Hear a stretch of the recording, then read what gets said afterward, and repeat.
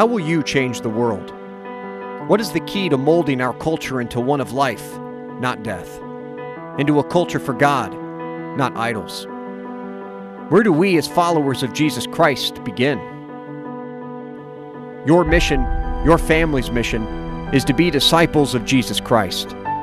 Just as Jesus sent his disciples out into the world, he now sends you as husband, wife, daughter, mother, friend, neighbor, father, brother, to reclaim the world for truth and goodness. His mission rests now within your families and parishes, proclaiming the good news that has changed your life and can change the lives of others. The good news that Jesus Christ has come not to condemn the world, but to save it. And the best part is, he wants you to be a part of it. He wants your mission to be his. He wants you to help him in this greatest adventure of all.